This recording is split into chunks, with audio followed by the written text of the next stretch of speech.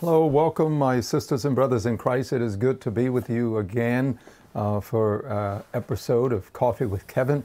We have, I believe, an exciting lesson that we kind of shared on this past Sunday. And we talked from Mark's Gospel, and we continue to be in Mark's Gospel. I think we'll deal with Mark's Gospel for the next 7 weeks, even through our Lenten season. I think there are some spots in there where we might jump in and talk from the Gospel according to John. But because we're in year B of the lectionary, we deal with a different Gospel per se in each year. So this year it seems to be favoring Mark's Gospel. So we talked on Sunday from the topic, meeting others' needs. And so this whole idea that we draw from Mark was Jesus and another character that we'll meet later on in this particular passage saw needs and they met them. And so it's relaying to us this whole understanding that when we see a need, we meet that need, whether it's a person in our community, whether it's a person in our church, whether it's a person in our family, we have the ability to help people. And so this is what it's getting at.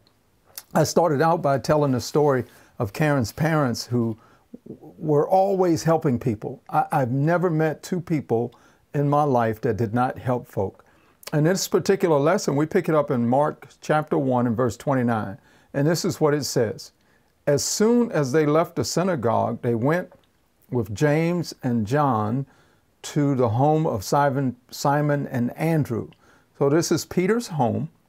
The next verse says, Simon's mother-in-law, verse 30 says, Simon's mother-in-law was in the bed with a fever, and they immediately told Jesus about her. And so by now, these folk, the disciples, the apostles, Jesus's followers, have an understanding of Jesus and Jesus's ability to help people, right? To meet people's needs. So they tell Jesus. Jesus goes to Peter's mother-in-law, and he touches her. He grabs her by the hand. And it says the fever left her and she began to wait on them. And so we see this playing out again. His mother-in-law, Peter's mother-in-law, saw a need and she began to meet that need. She began to wait on them. I kind of get, I think from this, it's a meal that they were having after they're going to church, if you will. After coming out of the synagogue, she prepared a meal for them. And then it goes on to say that evening, after sunset, the people brought all of these sick people to Jesus and he healed them. Again, there is Jesus giving us this example of meeting others' needs. We get to the end of this lesson in verse 35, and it says, very early in the morning, Jesus went to a solitary place where he prayed. So we get two things from that really quick. We get the whole idea of Jesus prioritizing the need to pray, the need for us to get away, my sisters and brothers in Christ, and find some alone time with God and pray. And then the other is his need for ministry, our need for, again, continuing to be in ministry. So the next verse says, not only was he praying, but the people were looking for him. Simon Peter came to him and said, man, where you been? We've been looking for you. And Jesus' reply in verse 38, I love this.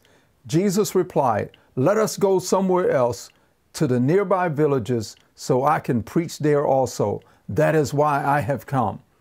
And so he sums up this whole thing about meeting people's needs, about getting away and praying, talking to God, being in conversation with God, and making sure that we make ministry a priority. Amen? Meeting others' needs. I'll see you the next time.